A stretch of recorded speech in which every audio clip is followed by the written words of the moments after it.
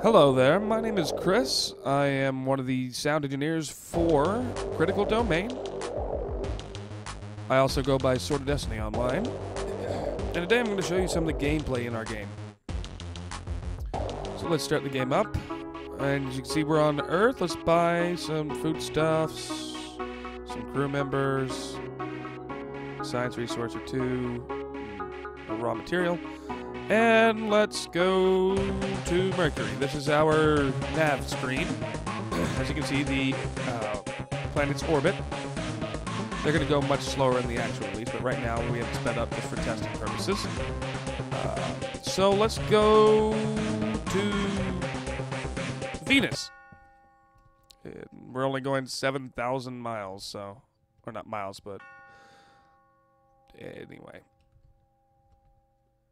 Here's one of the enemy types, just a little alien little shooter, just a little guy.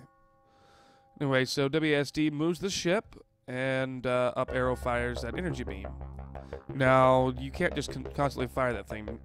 That's actually the heat from the engines being dissipated by being, well, used as a weapon.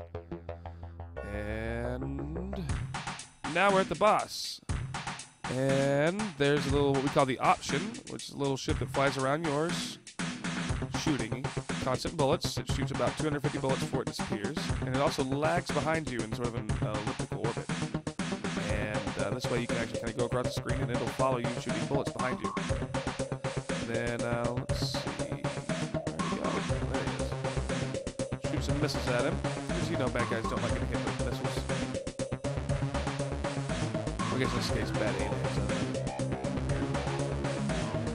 In the background, you can hear Red's track Singularity.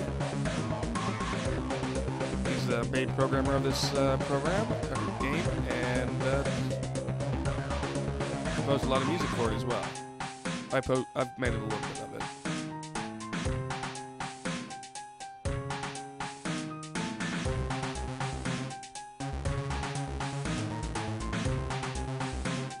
And there he goes.